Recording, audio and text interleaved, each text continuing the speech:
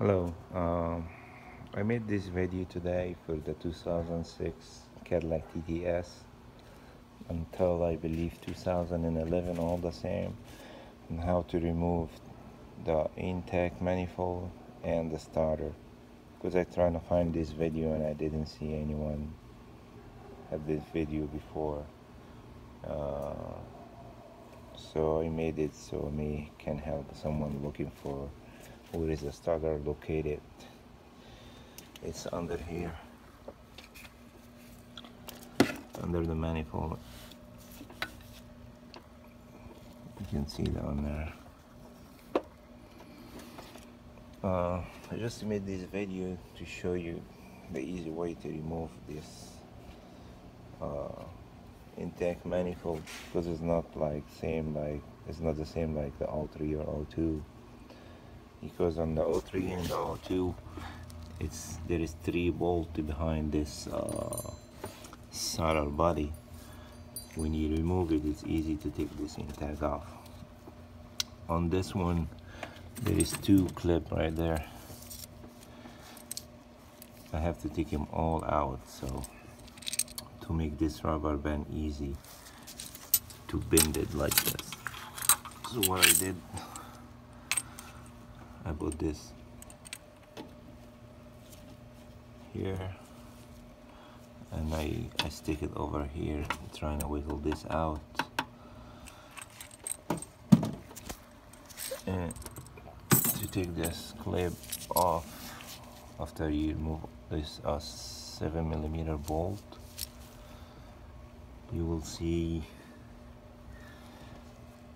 a little rubber thing stuck in here, so you have to remove it to the big hole right there. You just slide it like that so you can take this off. And of course at the beginning I have to remove this hose with 2 bolts right here, 10mm. That one goes over there to the reservoir. And I have to remove of course this hose, that hose, all this clip for fuel injector. Fuel injector is 10mm bolt, 1, 2, 3, 4, and then I wiggle it until I take it out, and there is 1 bolt over here for the fuel injector line. And then you have to move all this 10mm bolt all around the intake manifold.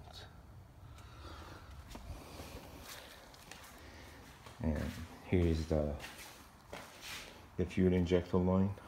This is the bolt I'm talking about. That's 10mm nut. Just to wiggle it easy. And of course you need to check the rubber seal if there's any crack or anything before you put it back in, or if it's hard you need to replace it. One more time I show you the starter.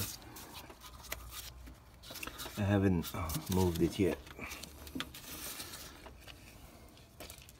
It's down here, so starter is down there under the solder body.